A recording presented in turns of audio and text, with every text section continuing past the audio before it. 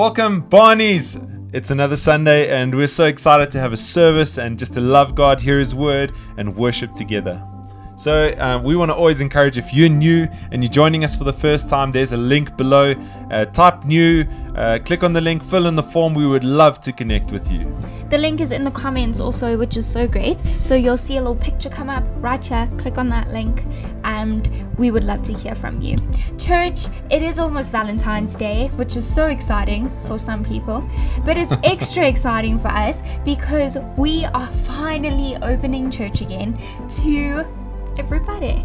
Oh yeah. So up to 50 people you will need to book for the services on Church Center. Remember that app that we spoke about for so long? On Church Center you will need to book. You can also figure out how to use Church Center by looking on our website. You'll see a page on our front home page talking all about Church Center and how to use it. And if you have any issues with it, please feel free to pop us a message. You'll see on our website there is a little link where you can chat to us and we'll get back to you and help you through that process. We are really excited to see people again and just worship together, so please make sure that you make a booking for the services. Absolutely, it's so essential, and I know it can be a bit tedious at times, but it's just for the season. We have to do it as the health and safety protocols, and so we want to ask you, register now. But also, Lee, they have to register their kids for children's church, and so you'll see a link there. Don't forget, just like we did last year, register the adults in the Sunday service and the kids under the kids service, and so that we can cater well for you and be prepared for you. Other exciting news, Lee, next week Friday the 12th of February, all our kids programs kick off on Friday night, and so we're also super excited about that. We get to get some motion, get to love your kids, and get to teach them God's word, and so we're so looking forward to it. Church is kicking off again, and we can't wait to celebrate with you. Absolutely. Our youth programs are also kicking off next week, so the same night, the 12th, okay, just in time for all of us getting back into church. So please make sure that you also book your youth for the youth service, and that will be right after the children's ministry programs.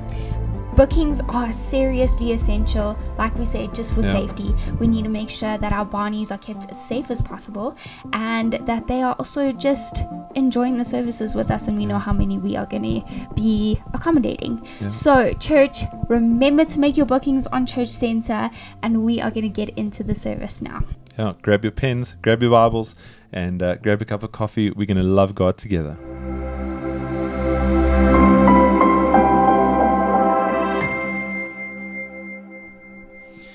Hello everybody, and welcome to today's service. We are so grateful to have you with us online or wherever you may find yourself. Come, let us worship the Lord together and let us exalt His name. Come set your rule and reign in our hearts again. Increase in us, we pray. Unveil what we were made. Come set our hearts ablaze with hope, like wildfire in our very souls. Holy Spirit, come invade us now. We are your church. We need your power in us. We seek your kingdom first. We hunger and we thirst. Refuse to waste our lives, for you're our joy and prize. To see the captive heart release, the hurt, the sick, the poor at peace. We lay down our lives for heaven's cause. Church, we will revive this earth.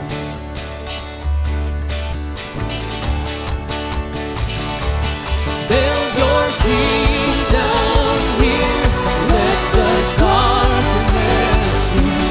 Show your mighty hand, heal our streets and land. Set your church on fire. Change the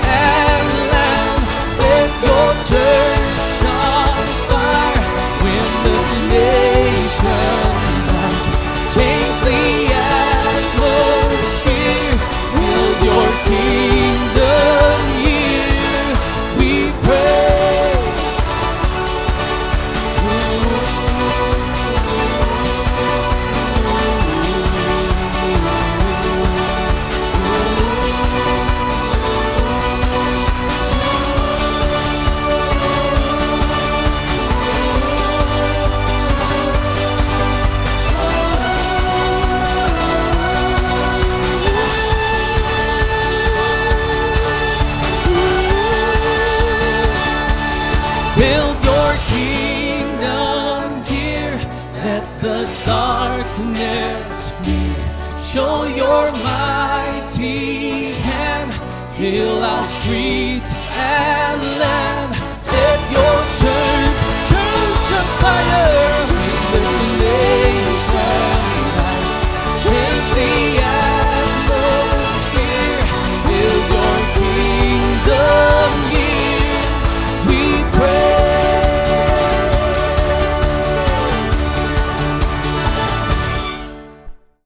Thank you, Lord. Thank you, Lord. You are good. You are awesome. And you are mighty, God. And thank you for being our Savior. Thank you for being our Lord, our King, our friend forever.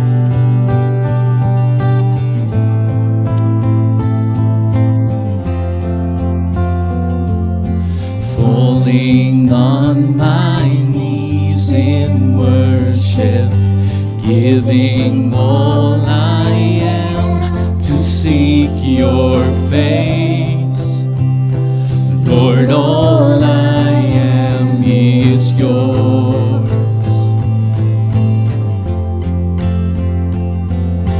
My whole life I place in your hands. God of mercy, humbled I bow down in your presence at your throne. I called, you answered, and you came to my rescue, and I wanna be where you are.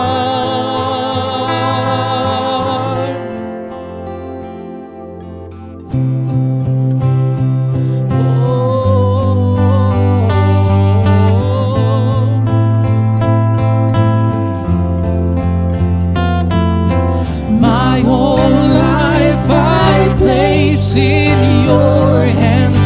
God of mercy, humbled I bow down in your presence at your throne.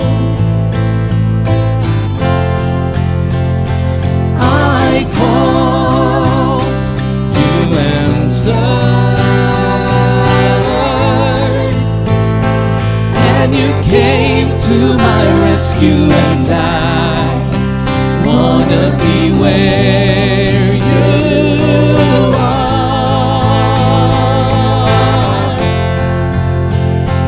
I called, you answered, and you came to my rescue, and I wanna be where you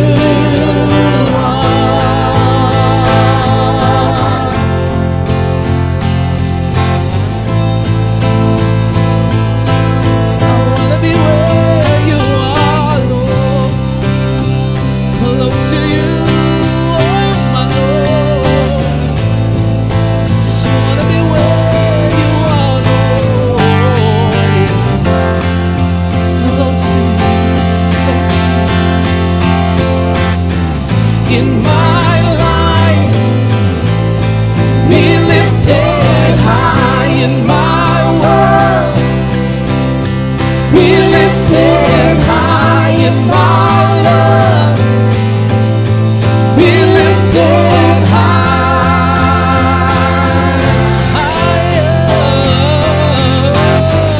in my life, be lifted high in my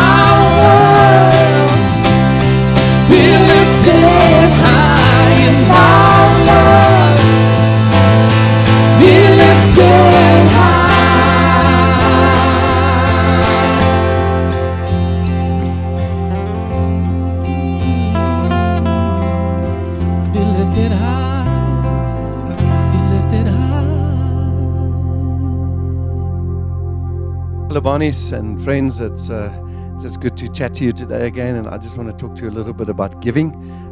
You know, when you read Acts chapter 20, And from verse 13 onwards, Paul is busy just giving farewells, and he's moving on, and he realizes that he's going to be persecuted for his faith and probably be killed. So then he gives the Ephesians elders this whole spiel about him working hard and so on. And listen to it. It says, "Now I commit you to God and to the word of grace, which can build you up and give you an inheritance among all those who are sanctified. I have not coveted anyone's silver or gold or clothing. You yourselves know that these hands of mine have supplied my own needs and the needs of my companions. In everything I did, I showed you that by hard work we must help the weak, remembering the words of the Lord Jesus, it is more blessed to give than to receive." So Paul is setting an example and saying, I work very, very hard so that I'm not dependent on anybody else for my needs. So he says, I work extremely hard. I'm not looking for handouts. And you know that among the brethren, he is saying. So he says, I'm doing this because we are helping those who are weak among us, those who are in need. And you know what, folk, the Bible does say that we will always have the poor among us. And in a sense, they are the weak ones. You know, the poor will always be among us. And then he ends this little bit and he says, it's more blessed to give than to receive. I am sure that you've seen it in your own life as well, is when you give someone something and the joy on their faces and you feel that blessing, it just encourages you, it motivates you, it strengthens you. So Paul says it's more blessed to give than it is to receive. I know you're working hard with your hands. I know you're working hard at your job, but we need to continue to be givers in the kingdom of God. So I'm appealing to you. Don't fall behind on your tithes and your offerings. Give and assist us, help us to make sure that this ministry is growing and effective in this community. God bless you. I'm going to pray for you. Father, thank you for those who are giving. I pray that you would bless them and pour out your Holy Spirit upon them and meet all their needs according to your riches in glory. In Jesus' name, amen.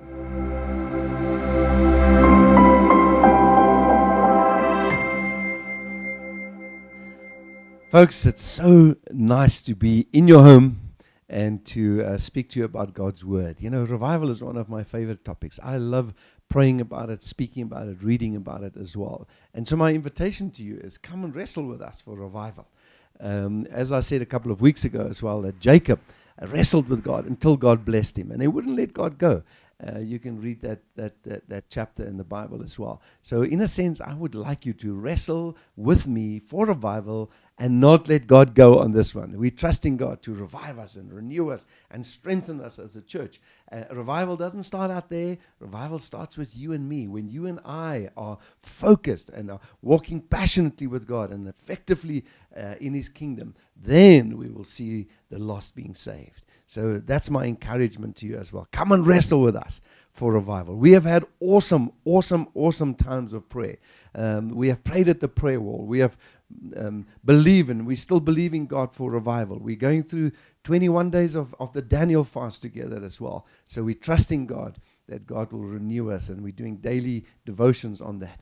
If my people who are called by my name will humble themselves and pray, and seek my face and turn from their wicked ways, then I will hear from heaven, I will forgive their sins and heal their land. Remember last week I said to you that all of us, in some other way, we are crying out and say, Lord, will you heal our land? Lord, will you do something? Will you renew us? Will you do a miracle here in our land? Maybe your cry is for God to heal because you see the corruption, you see the lawlessness, you see the virus, whatever it is that is in your heart, or maybe a number of these, is Lord, heal our land.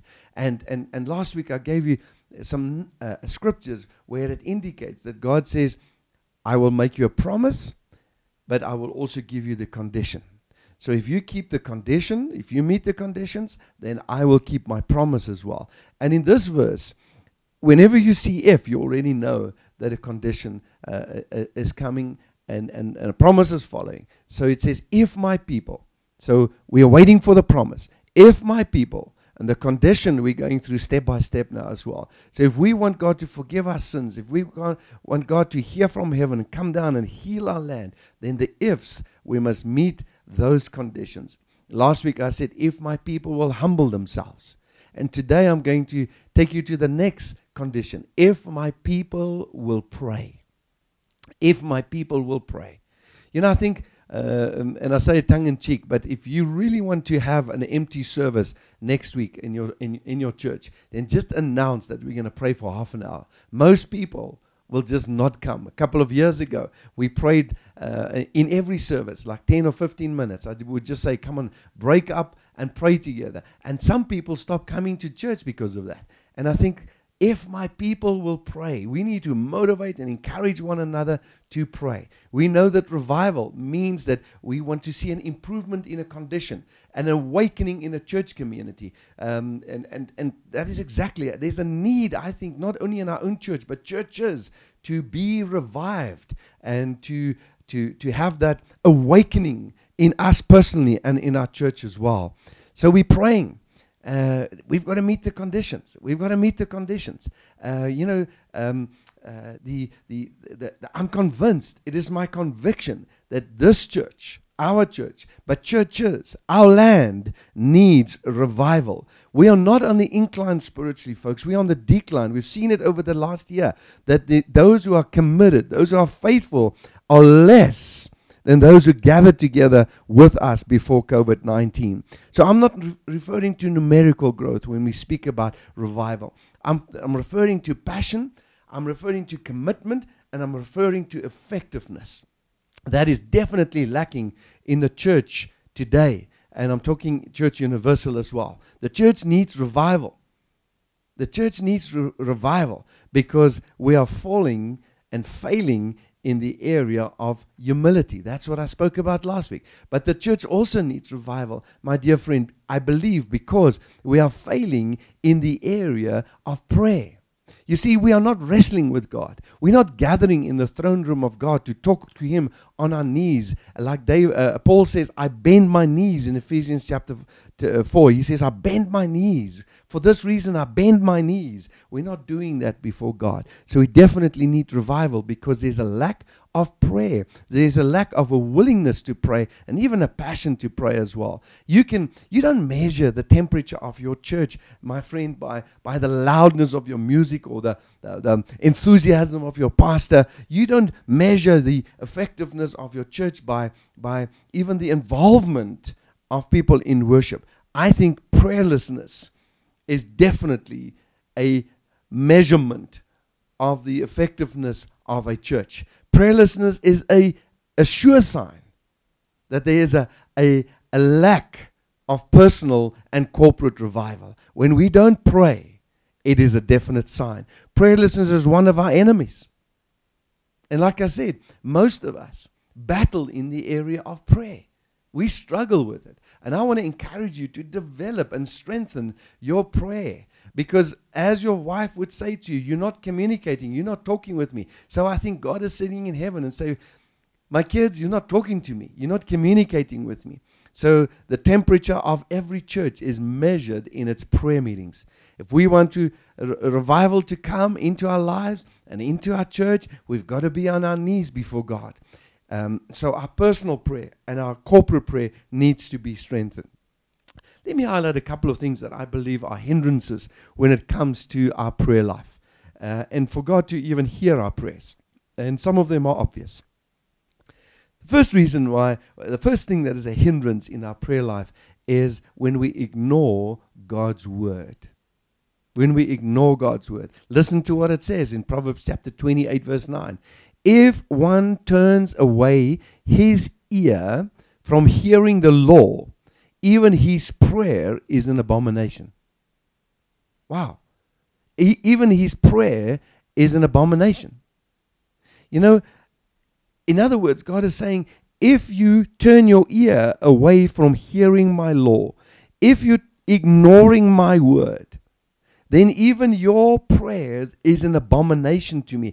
God places such a high priority on His word so that if we ignore that word and if we refuse to hear what God is saying through His word, if we refuse to be willing to obey, if we selectively obey God's word, then God says your prayer will even be an abomination. Another translation says your prayer will be detestable to the Lord.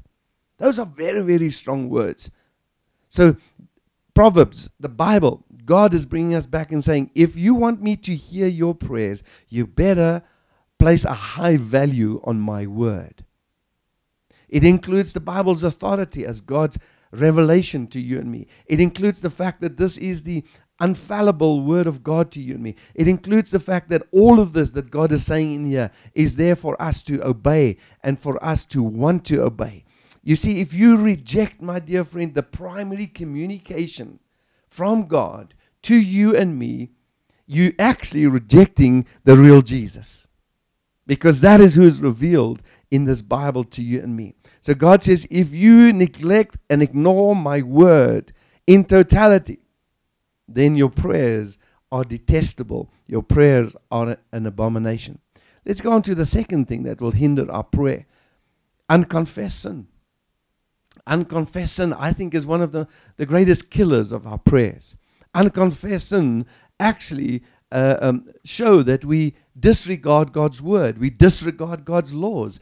And it's really offensive to God as well. In Psalm 66, verse 18, it says, if I regard wickedness in my heart, the Lord will not hear. Interesting. Another translation says this, if I cherish iniquity in my heart, the Lord will not listen. You know what? I have some rifles that I use for hunting, and you always check the barrel to see if there's anything inside that barrel that could be a blockage, and you would clean that out before you would use that rifle. And prayer, sin is actually exactly like that for us as well. Is when we want to talk to God and there's hindrances in the barrel. It's something that blocks us from communicating with God. So you've got to remove those hindrances. The word cherish here, if you cherish wickedness in your heart, the Lord will not listen to you. That word cherish means that I love sin. I don't even confess it. I don't see it as serious. I love it. I keep it in my heart. The Bible says to us that your prayers will be unanswered. And so many of us may come to God today and say, Lord, why are you not answering my prayers? Well, the question is are you placing a high value on God's word? Is there unconfessed sin? Are you cherishing sin? Is there sin in your life that you're saying, you know what, God will really be okay with this? The Bible says our prayers will not be heard if we cherish iniquity. In other words, holding unrepented sin in our hearts, in our lives. As believers, from time to time, we struggle. We struggle with a reoccurring sin in our lives, don't we?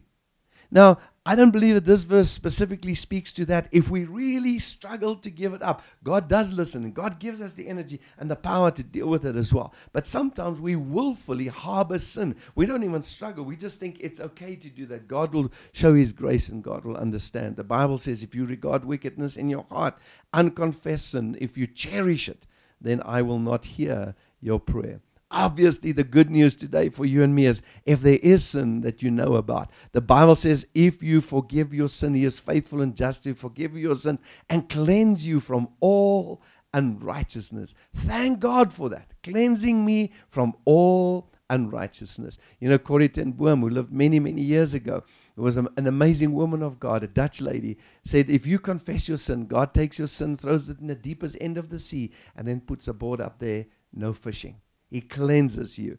Jeremiah 31, verse 34 says, for I will forgive their wickedness and will remember their sins no more. Isn't that amazing? Isn't that amazing? Where you and I can forgive, but we really battle to forget. God says, I will forgive and remember them. I will throw it into the deepest end of the sea, and I will not remember it.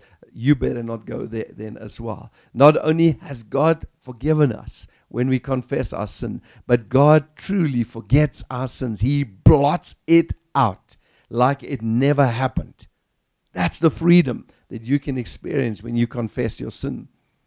And at this stage, when you do that, your relationship with God is restored and your prayers are heard by the Lord. Our past actions may still have consequences, but the sin will be forgiven and God will hear our prayer. Number 3, the third reason why our prayers will be hindered is because we desire wrongly. James chapter 4 verse 2 to 3 says this, you do not have because you do not ask. You ask and you do not receive because you ask wrongly to spend it on your own passions. You see, James makes 2 points here. He says, first of all, you don't get because you don't ask. And then he says, secondly, you ask with the wrong motives. You ask because you're just looking after number one. You're just looking after yourself. And isn't it true, come on, let's be honest, that most of our prayers are me, mine, and ours for myself. Lord, bless me. Lord, give me. Lord, protect me. Lord, do better for me kind of thing, Lord. You know, wrong motives. Spending it on our own passions. And some of us are not even asking. That's why God is not answering, because you're not even asking. And this is what James is saying, is we desire wrongly. We desire wrongly. We should learn what we should pray and how we should pray. And you know, most of our prayers should be focused not on ourselves, but on others, I believe, because that is unselfish. The fourth thing I think that will hinder our prayers is a lack of faith. And I want to be very careful here, and be very gentle with you today, because sometimes people have come up to me and say, Roelof, I'm not healed. Is it because of a lack of faith? Is there sin in my life? And I'm just taking healing as an example. And you know, yes, I know that there have been messages in the past that have said that. You do not get because you don't have faith. You do not get because there's sin in your life. And it may well be true. It may well be true. But you know, I don't think it's always true. I don't think it's always true. Sometimes when it comes to this stuff, we just need to say, Lord, we don't understand. We don't understand. But let me tell you, let's move that aside. The lack of faith is an incredibly negative impact in a Christian's life. It has a negative impact in our life, the lack of faith. Without faith, prayer has no power. Prayer has no power. So if you're just mentioning to the Lord, if you're just rattling it off, if you're just doing your duty, if you're just saying your prayers, I just like it when we say, I say my prayers, because I'm communicating with God. You see, even Jesus was powerless to perform miracles in Nazareth because of the people's lack of faith. James calls us not to doubt. And he says, if you doubt, you're like a wave of the sea, blown and tossed by the wind. That man should not even think that he will receive anything from the Lord. He's a double-minded man, unstable in all he does. Don't doubt. Have faith. Believe that God will answer your prayer.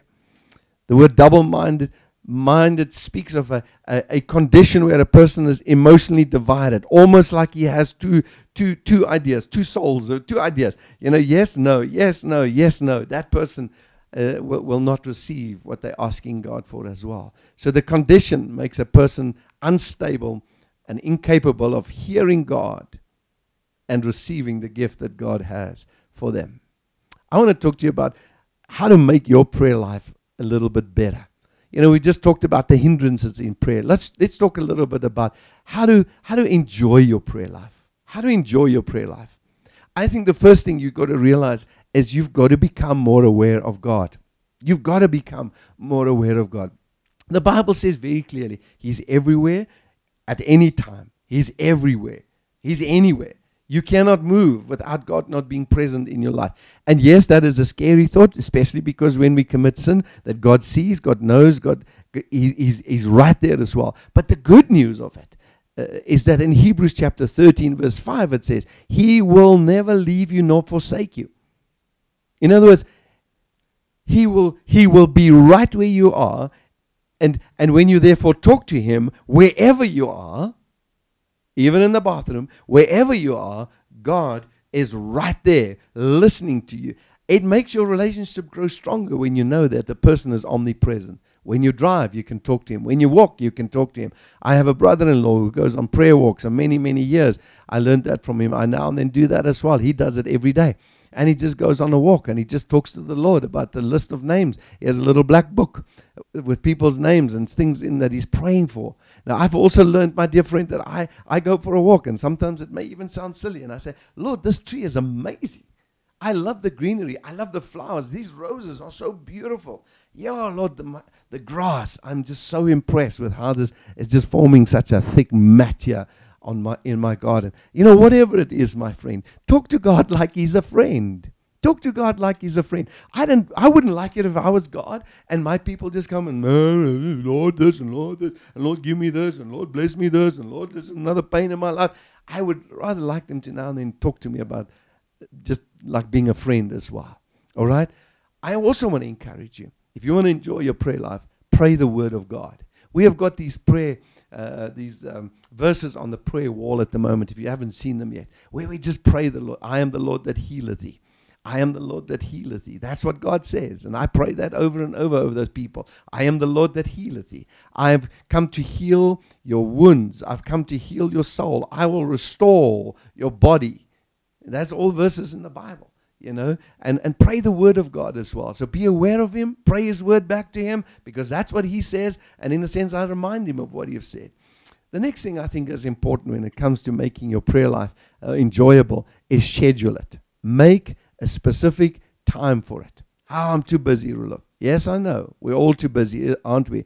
But Jesus was also too busy. Can you imagine being Jesus? And wherever you go, and I just read it this morning in the Bible, that somebody called him to pray for his daughter, and then he would go. Somebody would say, Lord, heal me, and then he would heal. And he would be back and forth all over the place, praying for everybody, ministering to everybody all day long. But there were times in his busy schedule that he withdrew with all the demands on him. He withdrew. He found time to talk to his Heavenly Father. My friend, if Jesus needed to talk to his Heavenly Father, if Jesus, the Son of God, if Jesus himself needed to set time aside to talk and hear from the Father, because he says, I do nothing unless the Father tells me to. If Jesus needed that, if he needed that schedule, surely you and I would need that as well. The Lord knows. He knows your challenges. And will give you grace because he's a good God. He will give you the grace because he's a good God. Make a specific time. Make a specific time. You see, put prayer in your schedule. Treat it as like vital and as important. Create a reoccurring event in your calendar. And thank God for the tools that we have. An alarm that goes off and say, go read your Bible now. That's your appointment. See it as an appointment. Schedule it in your diary. You see, when you treat this, you treat prayer as important. It is like a meeting, an appointment with God. Make it an appointment with God on a daily basis. But also, in my own life, there is an appointment.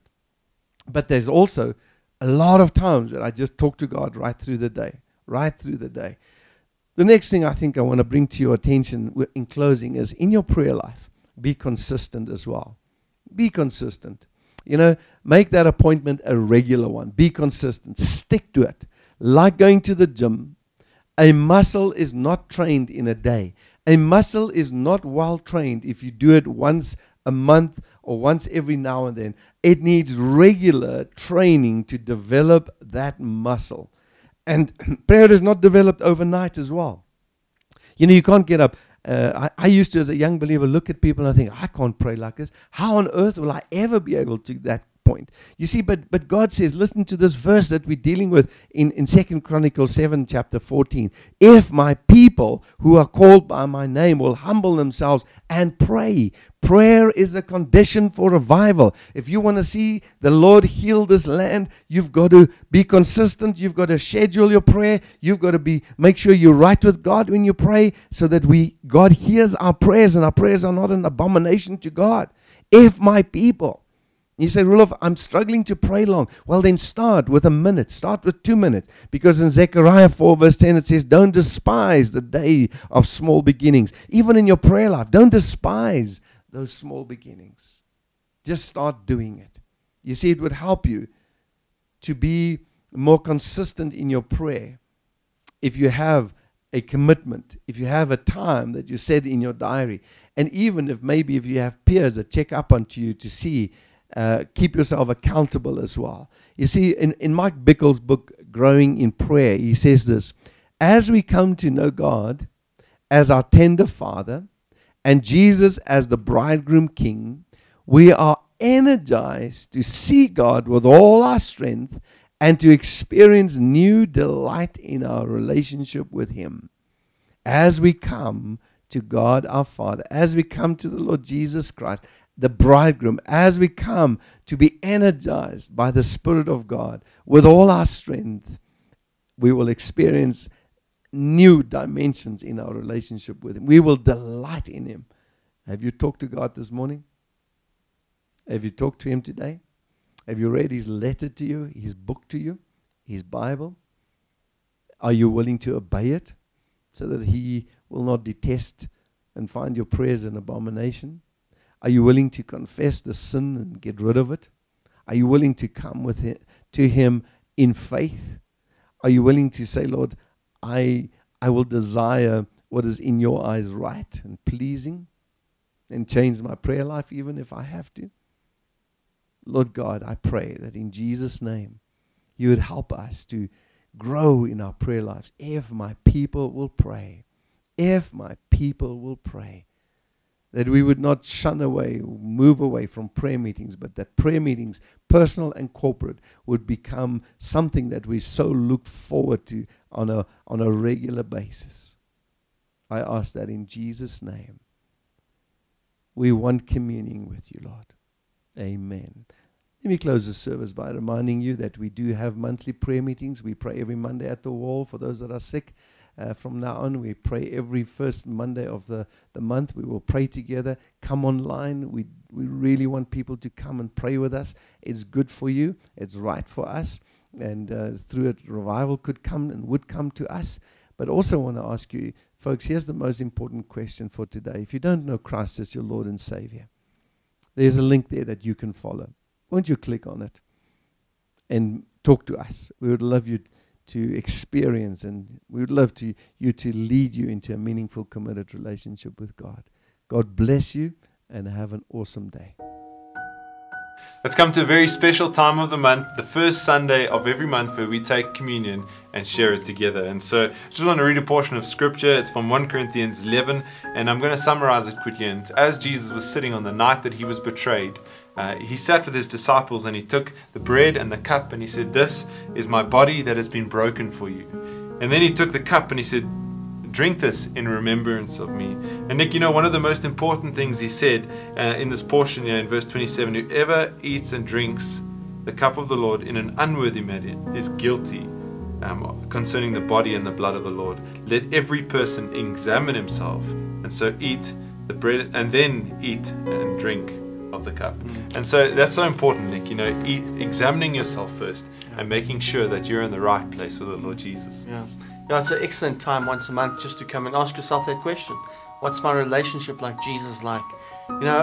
What's amazing about communion is that it reminds us about Jesus Christ and everything that He's done for you.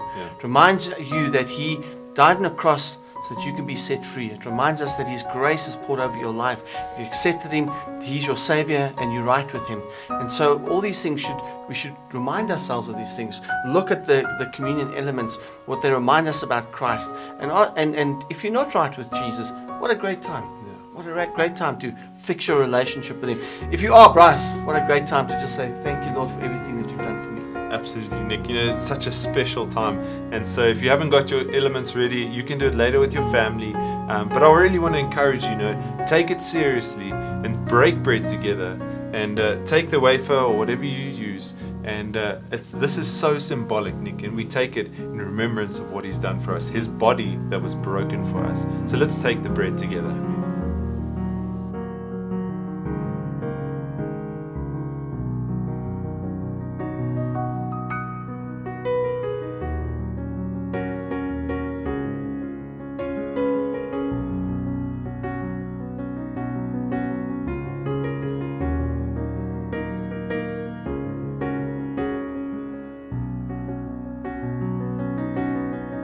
Then we're going to take the cup. And Nick, don't you want to share with us?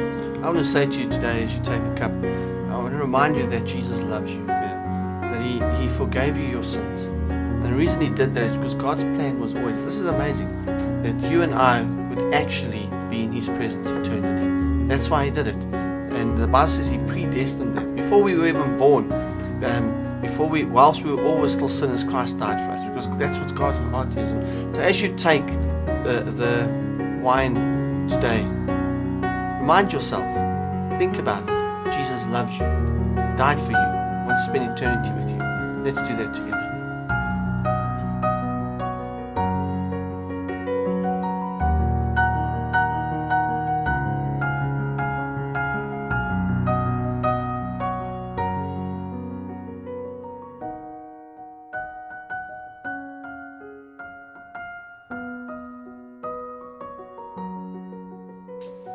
Amen. Let's close in prayer, Nick, and just thank the Lord for what He's done for us.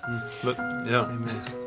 Father, I thank you that you have saved us. I thank you every time we do communion, it comes to the essence of who you are and what you've done, and that is reconciled man back to God. And so, Father, I want to just say thank you, and I pray for every person today who has taken communion with us, that your love, your grace would pour out over them.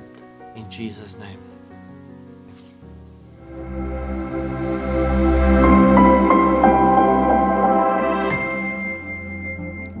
Thanks for joining us for the service, and such a powerful message on prayer, Lee. And this is really the time for revival. We are so excited about what God's doing in our hearts, in your hearts, and we can't wait to see just the results of what's going to come forth from this time of prayer and fasting. And so thanks for joining us today. Keep praying, stay praying, communicate with God, love Him. If you've just made the biggest decision of your life and chosen to follow Jesus and accept Jesus, then won't you click on the link? You'll see the links next to us in the comments. Won't you click on the link that says New Believers? That is the link that you'll need to follow. Give us your details, because we'd love to connect with you and just walk you through this process. Absolutely, Lee. And the other exciting thing is this is officially day 7 of the Daniel fast, day 7. And so we really hope that you are sticking to the Daniel fast. It's something that it is a sacrifice. Fasting is always a sacrifice, but sometimes I heard one of our pastors in our neighboring area, he said, you know what, fasting isn't so that we can get more of God, it's so that God can get more of us. And so that's really, we want to just give God ourselves, sacrifice, and it's a time of cleansing, man. We're going to see the Holy Spirit move like we've never seen Him move before. And so please go on to the Daniel Fast page. It's connected to our link, our Facebook, and so we want to connect with you there, share food ideas, share devotions, and looking forward to that. We really do have all the resources available, including people who would love to connect with you. So if you'd like to send prayer requests or just connect with us, pop us a message, send us suggestions, we would really love to hear from you. You'll see all the links in the comments, and use them because we love feedback. Feedback's your friend, and we would really love to make church the best experience for you. Absolutely. So don't forget, register for the services next week. There is still online church, because we are aware many of us are in different areas, countries, provinces, and so we will connect with you online. But those who are in the Boskrane and in the Hartbeespoort area, your local church is open. So connect with us, and we'll see you next week.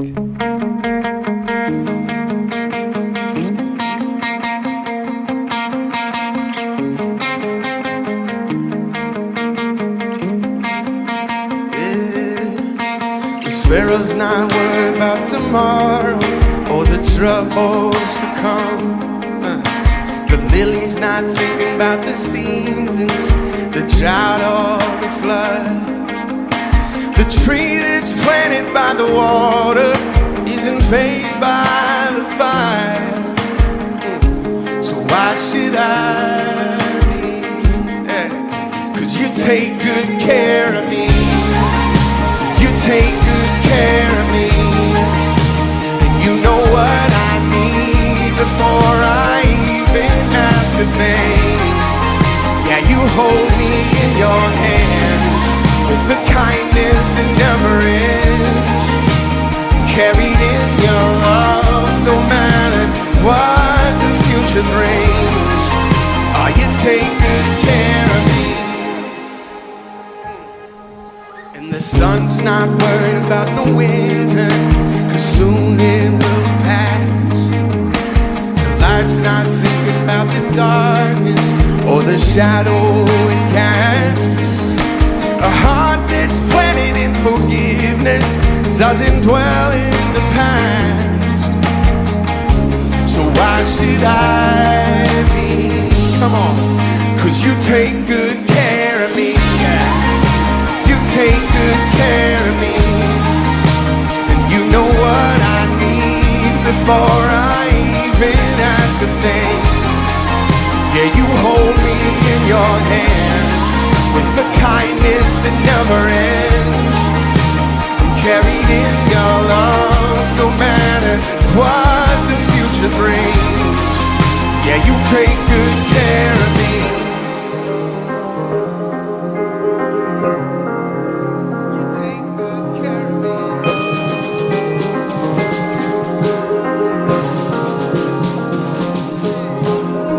And I know there must be more, but I can't get past your kindness. I know there must be more, but I can't get past your goodness. I know there must be more, but I can't get past your kindness. I know there's got to be more, God, but it can't get past your goodness. Come on, say this with me, you take. 'Cause you take good care of me. Yeah, you take good care of me. You know what I need before I even ask a thing. Yeah, you hold me in your hands with a kindness that never ends. I'm carried in your love, no matter what the future brings. Yeah, you take good care of me.